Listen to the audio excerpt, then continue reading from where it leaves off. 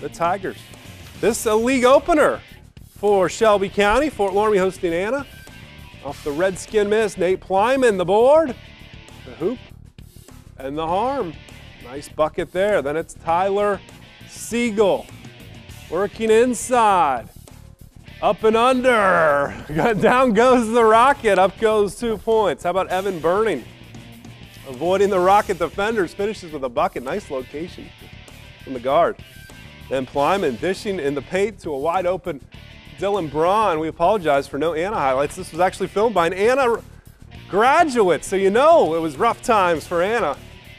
But the final score has Fort Loramie winning big at home tonight.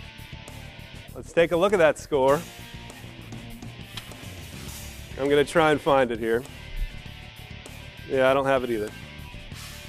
Fort Loramie won.